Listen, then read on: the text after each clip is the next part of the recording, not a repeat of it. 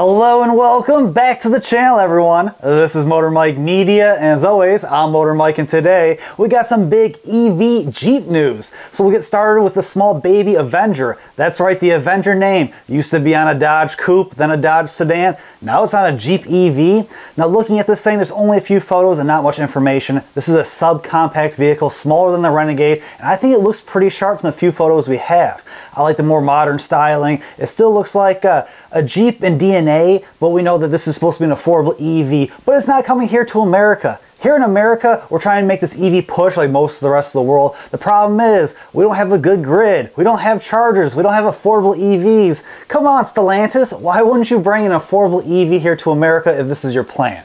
Now, it's not coming here. I like the way it looks. Well, let's talk about something that is coming here, the Wagoneer S. And you're looking at these photos like, yes, the Wagoneer name, but it doesn't look like a Wagoneer that just came out a few years ago. You're right about that. This is more sleek. It's more Land Rover, Range Rover in design. We don't know much about this either. We know it's supposed to have about 600 horsepower, pretty good range, futuristic technology and styling, and it looks pretty sharp actually with some of these pictures they have, but we don't know the pricing. We know the regular Wagoneer and Grand Wagoneer are very expensive. The Grand Wagoneer is over $100,000 when you get it loaded, and so this is going to be very expensive, an EV for rich people only.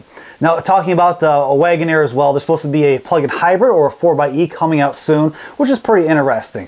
Other news, the biggest news I should say, is the Jeep Recon. This thing's pretty sweet, guys. It's an all EV. It's coming here to America as well as a lot of other places around the world. It's got boxy, futuristic styling, which I kind of like. The front end looks pretty sharp with the LED lights, the slots that are the fake grille up front.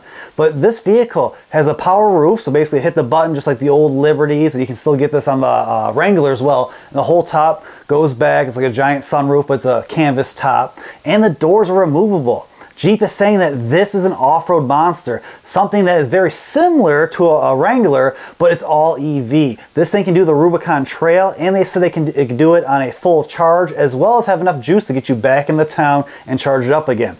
We don't know pricing. We don't know range. We don't know power. All we know is it's rugged, it's off-road capable. It might be unibody, it might be independent suspension. From the photos, it might look that way. We'll have to wait and see. Now, all this information I told you guys today, we'll see more about it in 2023 because these are supposed to be 2024 production models, so we'll know about more of them soon. But let me know in the comments below. What do you guys think about these vehicles? Do you think the Avenger is cool and should come here to America? Do you think the Recon is badass and it'll be kind of cool to have that and a Wrangler going off-roading? And what do you think about the Wagoneer S? More expensive EVs for rich people? We'll have to wait and see. But like I said, let me know all your comments and opinions down below.